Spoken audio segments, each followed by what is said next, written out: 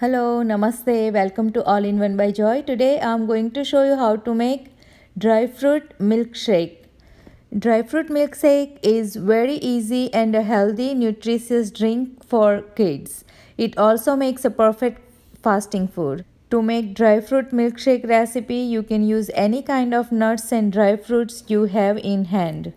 I'm going to use 1/4 cup of almonds, 1/4 cup of cashews, 1/4 cup of pistachios, 1/4 cup of raisins, 1/4 cup of dried figs, it's about 9 figs, 1/4 cup of dates, it's about 6 dates. Soak all the nuts and dry fruits in enough warm water.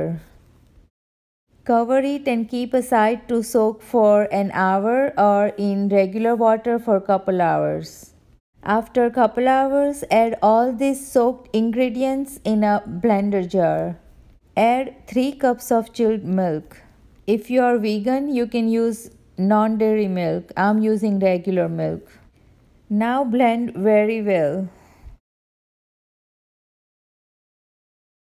Now pour it in a glass.